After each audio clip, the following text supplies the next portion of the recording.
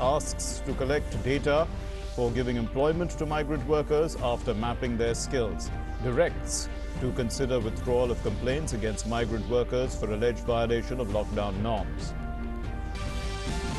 Union Home Minister Amit Shah addresses West Bengal Jan Samvad rally through video conference, slams Mamata Banerjee government over political violence, hits out at Mamata government for not allowing the implementation of Ayushman Bharat scheme, questions whether poor people of Bengal have any right to receive free and quality education, medical aid. Today is the last date to file nominations for the Rajya Sabha elections to fill 24 vacant seats to be held on June 19.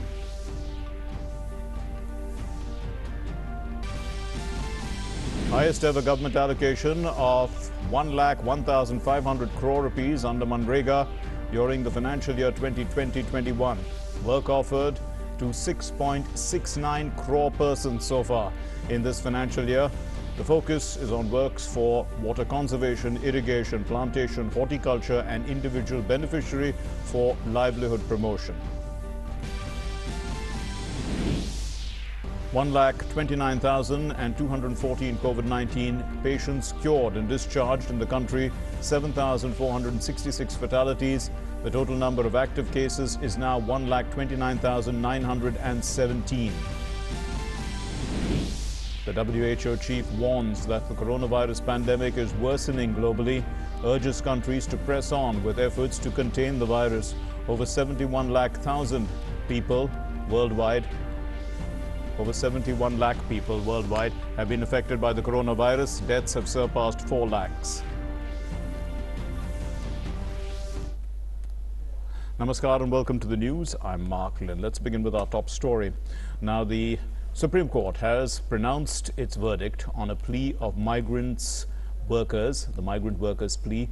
And the Supreme Court has ordered the centre to identify all migrant workers through registration. The Apex Court directed the centre and the states to transport migrant workers back to their hometowns within 15 days. The Supreme Court directed the centre to provide additional trains for transportation of migrant workers within 24 hours of states making the demand. While the Apex Court has also asked the states and union territories to formulate a scheme for providing employment to migrant workers and directed them to collect data for giving employment to migrant workers after mapping their skills to rehabilitate them. The Supreme Court has also directed authorities to consider withdrawing all cases against migrant workers for alleged violation of lockdown norms under the Disaster Management Act. Moving on to our next story, the Union Home Minister and senior BJP leader Amit Shah today addressed the West Bengal Jan Samvad rally through a video conference. And addressing that rally, his third event in the past 3 days, Amit Shah said that the BJP will never forget the sacrifices of workers and promised to return the pristine glory of the state.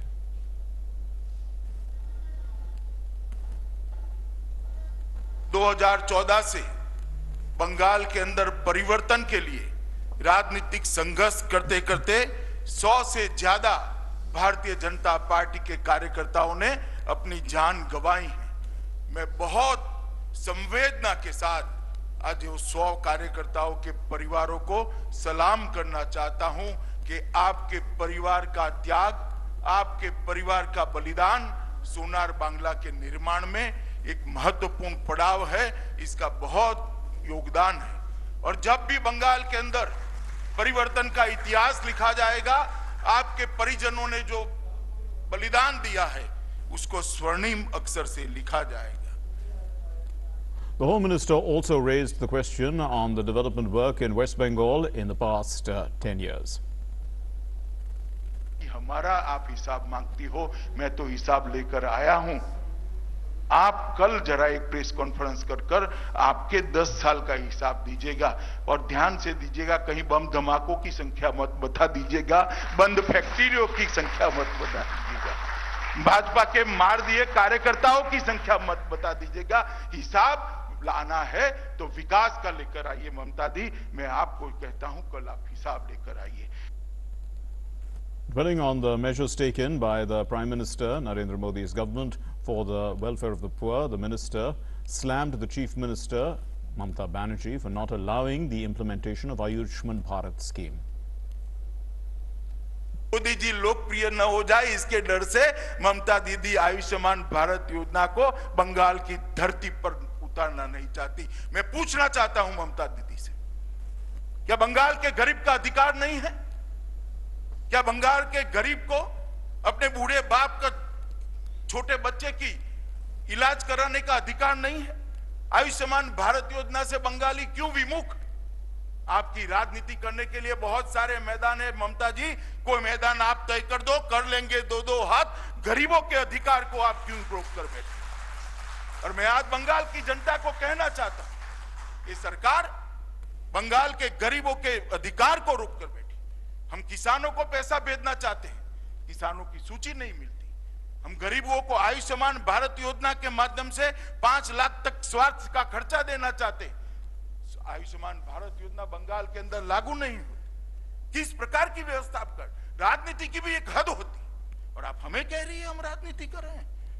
देश भर ने आयुष्मान भारत योजना स्वीकार ली, अंत में अरविंद केजरीवाल जी ने भी स्वीकार ली, मगर ममता दीदी आप क्यों नहीं स्वीकार रही हो? बंगाल की जनता आपको पूछना चाहती है और मैं भी पूछना चाहता हूं। Today is the last date for filing of nominations for the elections to 24 seats of the Rajya Sabha. The elections will be held on the 19th of June for 24 seats of the Rajya Sabha, including 18 where polling was deferred earlier due to the lockdown, and 6 seats falling vacant in June and July. The Election Commission decided to go ahead with the elections to 4 Rajya Sabha seats, each from Andhra Pradesh, Gujarat and Karnataka, 3 from Rajasthan, 3 from Madhya Pradesh, 2 from Jharkhand, and 1 seat each from Manipur, Meghalaya, Arunachal Pradesh and Mizoram.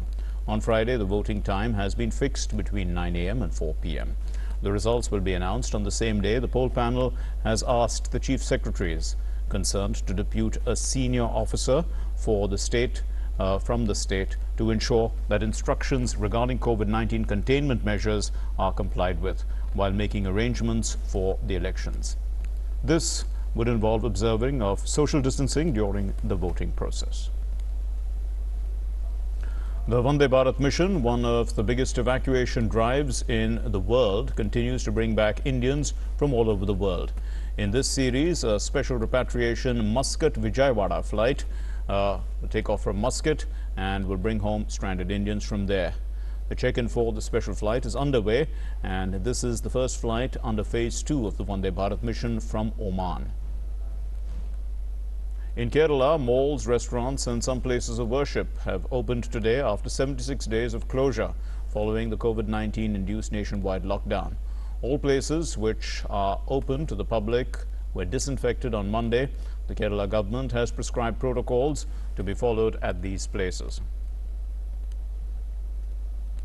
With temples reopening today, several precautionary measures are being taken, including steps to ensure social distancing. At the famous Guruvayur temple, devotees will be regulated through online registration. Major mosques in the state, however, have decided not to reopen till further notice, as it was felt that the situation was not conducive as now. And while some Christian denominations are planning to reopen churches from today by strictly adhering to the pandemic prevention protocol, most have decided to defer the opening till the end of this month. The Indian Railways registered the best ever safety record during April 2019, March 2020. Since April last year till now, there has been no fatality on any railway passenger or any train accident, and the remarkable feat has been achieved for the first time in the year 2019-20 since the introduction of the railway system in India 166 years ago in the year 1853. 0 passenger fatalities in the last 15 months is a result of continuous efforts by the Indian Railways to improve safety performance in all respects. Safety being the topmost priority always, the measures undertaken for the improvement of safety include elimination of manned level crossings, the construction of road over bridges, road under bridges, rehabilitation of bridges, the highest ever renewal of rail tracks, highest ever supply of rails during this year from SAIL, the Steel Authority of India Limited. Effective track maintenance, stringent monitoring of safety aspects, improved training of railway staff, improving in signaling system, use of modern technology for safety works, switching over to modern and safer LHB coaches in phases from the conventional ICF coaches and the like. Moving on, Pakistani troops again violated the ceasefire and they resorted to unprovoked and indiscriminate firing on Indian forward posts and civilian areas in border district of Poonch today in the morning. The defense spokesperson told DD News that Pakistani troops started firing along the LOC in Mankot sector of Poonch district, and the Indian Army retaliated befittingly. Last evening as well, Pakistani Army had violated the ceasefire and targeted civilian areas in Khari and Karmara area of Poonch district. The Indian Air Force has designed, developed and manufactured an airborne rescue pod for isolated transportation, or ARPIT. Now, this pod will be utilized for the evacuation of critical patients with infectious diseases, including COVID-19, from high-altitude areas, isolated and remote areas as well. The requirement of an air evacuation system with a facility to prevent the spreading of infectious aerosol from a COVID-19 patient during air travel was felt by the Indian Air Force when COVID-19 was declared as a pandemic. Supporting the Atmanirbhar Bharat call by Prime Minister Narendra Modi, only indigenous materials have been used to fabricate this pod, and this indigenously designed system has been developed at a cost of 60,000 rupees only, which is very low compared to the imported systems which cost nearly 60 lakh rupees.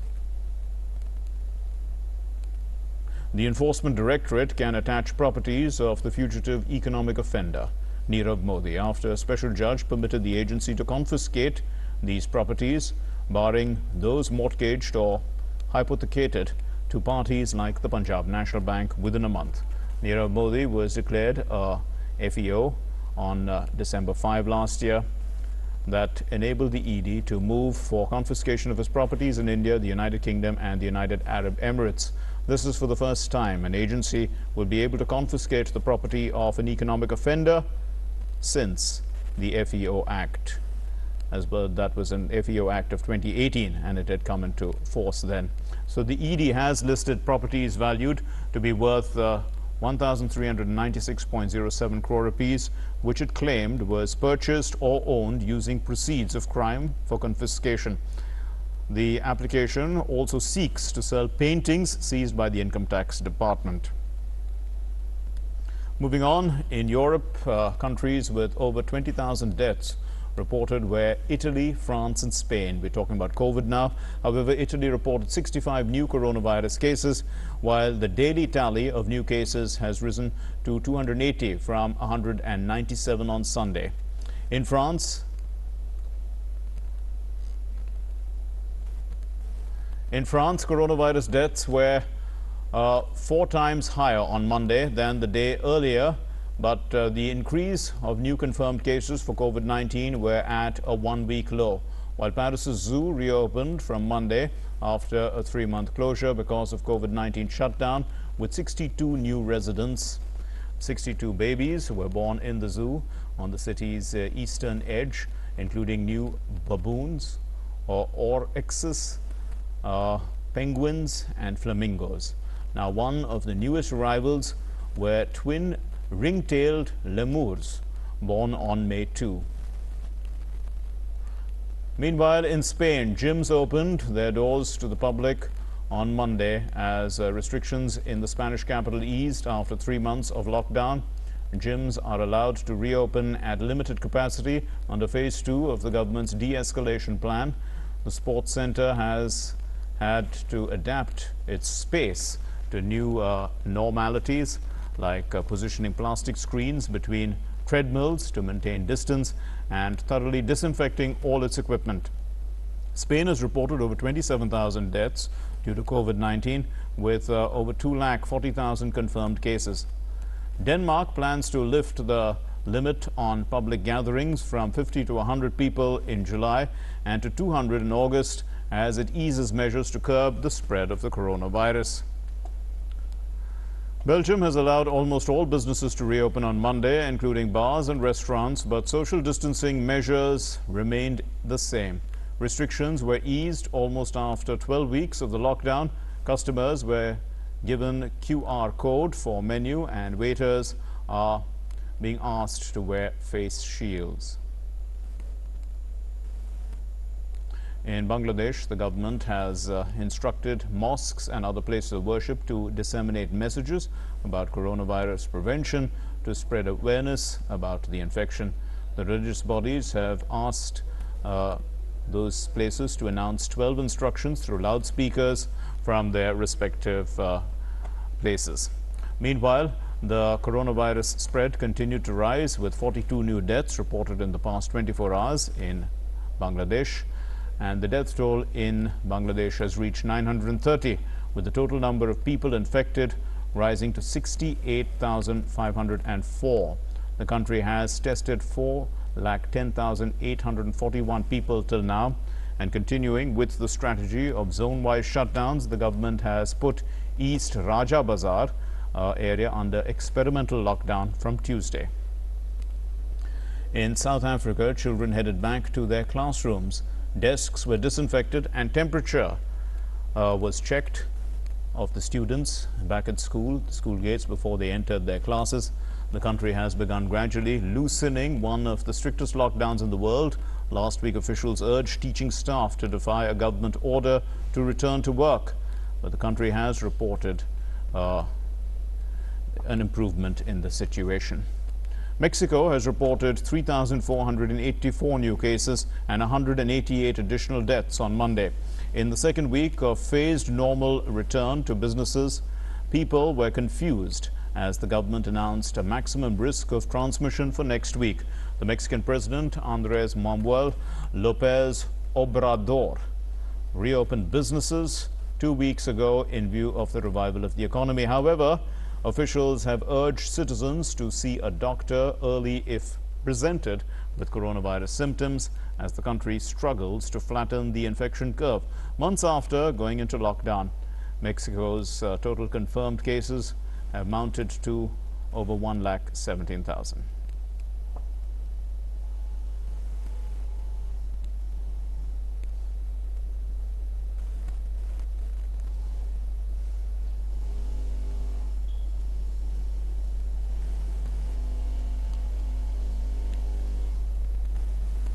A meeting of the group of ministers discussed issues regarding COVID-19.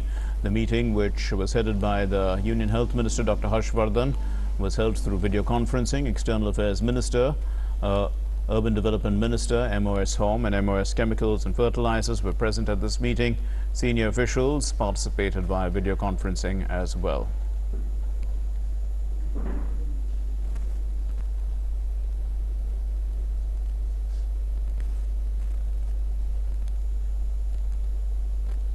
The Tamil Nadu government has decided to cancel the state 10th standard board exams scheduled to begin from June 15th in view of the current coronavirus crisis. The state has the second highest number of COVID-19 cases in the country. The Tamil Nadu government has also cancelled the pending Class 11 examinations. Also, a decision on Tamil Nadu Class 12 exams for absent students will be taken later. Chief Minister Edapadi Palanisamy has announced that students would be promoted on the basis of 80% weightage for half-yearly or quarterly exam marks and 20% weightage for attendance. Earlier, the Madras High Court had asked the Tamil Nadu government to consider postponement of the exams in view of soaring COVID-19 cases across the state, where the tally as of Monday stood at 33,299. Hearing a petition by the Teachers Association challenging the government's decision to conduct the exams amid the pandemic, a division bench of Justices Vineet Kothari and R. Suresh Kumar made it clear it would not allow the state to put lives of more than 9 lakh students at stake. The Telangana government's decision to cancel the 10th standard exams yesterday also triggered the demand for the cancellation of Tamil Nadu's Class 10 exams.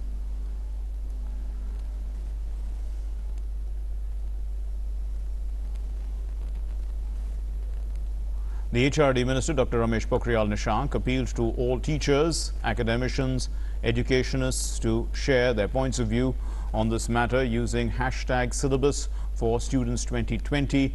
He asked them to share their ideas on Twitter and Facebook page.